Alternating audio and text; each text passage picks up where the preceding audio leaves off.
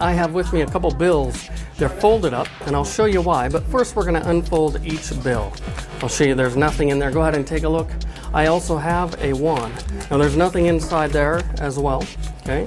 And if you'll do me a favor, take the bill and fold it in half. Fold it in half one more time.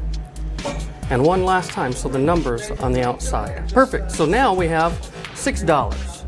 Okay, now the 1 and the 5, if you'll do me a favor, hold out your hand for me and turn it upside down. Now, I'm going to give you both bills. There they are. So make a fist right there. Perfect. Nothing here.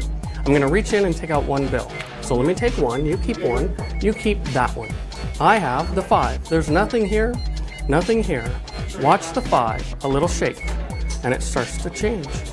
See, the 5 is actually changing. You can see it changing into a $1 bill. Of course, that means if I have the 1, you must have the 5. That's all.